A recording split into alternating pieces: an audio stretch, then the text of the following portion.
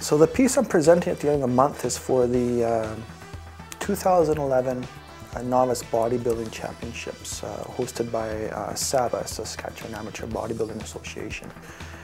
Something I've been part of for the last 7 years. I competed 7 years in a row, and it was time to take a little bit of rest. I wasn't necessarily the best bodybuilder on stage, but nonetheless I did paid my dues, I guess, and learned my lessons. And part of the reason why I was asked to do this project was because they liked how I performed on stage. And I guess it was just being a mixture of a martial art and performing in martial arts in forms and applying that to bodybuilding and putting that on stage all together in one. The show is at the end of April 29th, I believe, and they asked me to do this commission piece of one of the hosts, and the host is Jay Cutler, who is a Mr. Olympia 4-time champion. And this title, Mr. Olympia, is the title of bodybuilding world. And the painting itself is a combination of his body parts from 2 different poses. And what I did is I just put the 2 together and let them mold. You know, what's interesting about letting muscle come into muscle, muscle coming out of muscle, it becomes very almost abstract, because you can see there's something there that's supposed to make sense, but it doesn't make sense.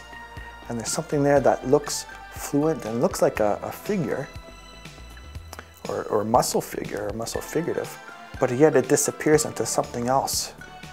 And so the molding of these muscles of this human form becomes very metaphysical itself. You can even put a quantum physics level on there as well too, because it starts to come in and out of existence. And I'm hoping if I do this right, then on stage, and when people see this stage and the unveiling of this painting, that they're going to look at this painting and see themselves moving in and out of existence. It's the same way as you were to go to bed and fall asleep at night.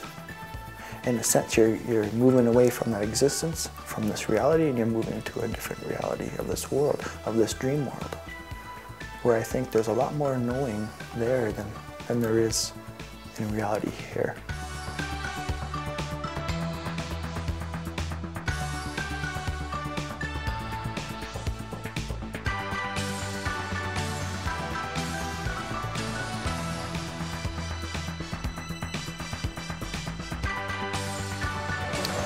The art of bodybuilding combines nutrition, and that changes for everyone to their own specific needs. There's no one fixed diet for anyone to use. It always changes, and even during your training, as your body starts to change, your diet has to change. So it has to be monitored. You got to know and understand how your body relates to the training on a metaphysical level.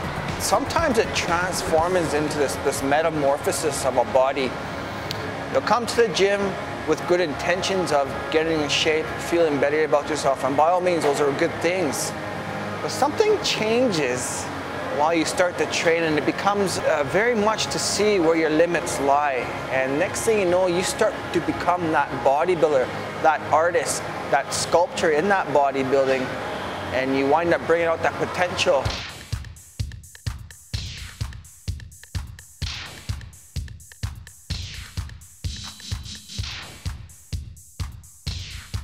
The idea of the bodybuilding on stage is to clarify those muscles groups.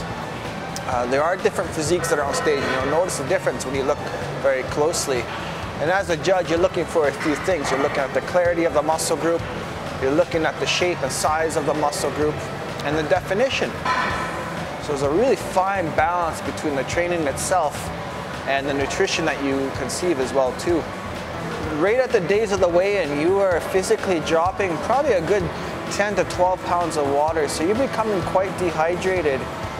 And over that, just to fit into your weight category, now this part becomes dangerous. You have to be very aware of still who you are. So altogether, it's a collectively of the spirit, the mind, the body, the physical, the metaphysical, wherever you want to draw that energy source from, it's there to help you throughout the days.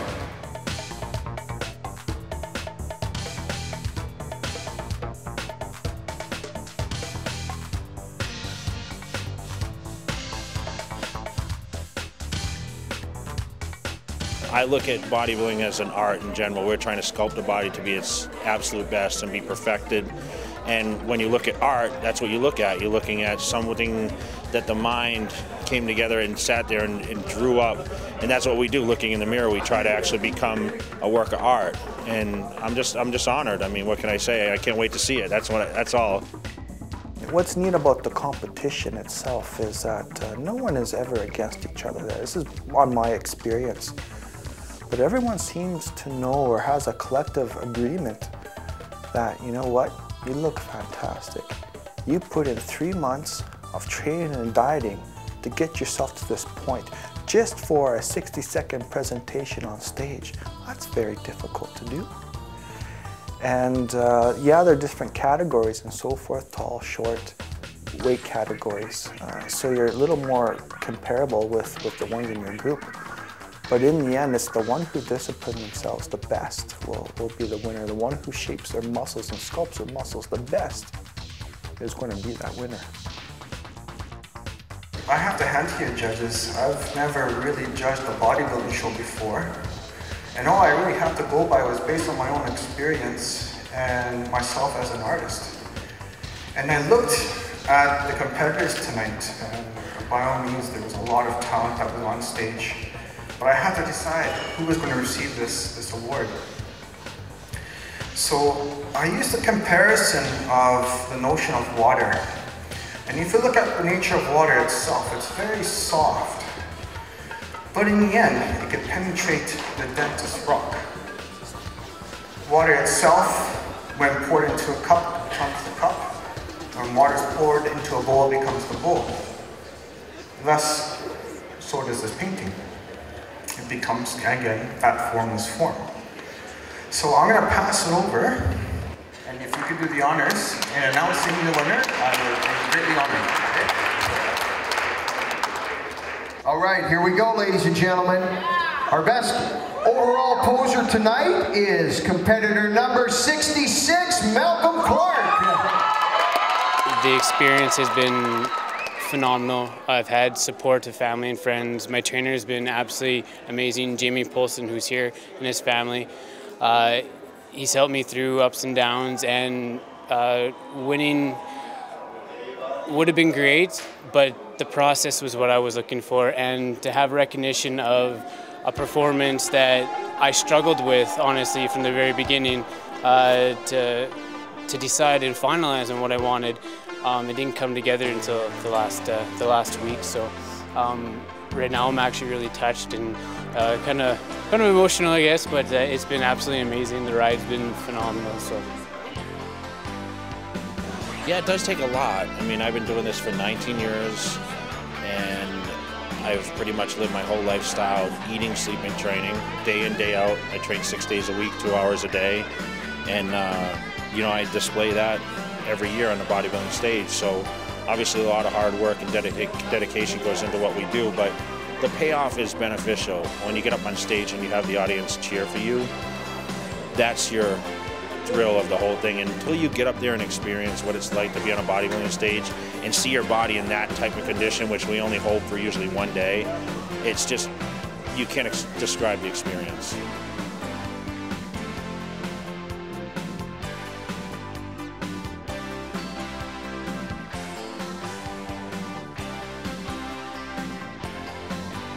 The contrast in bodybuilding art, not so much a difference actually. It's not as far-fetched as we might think it is.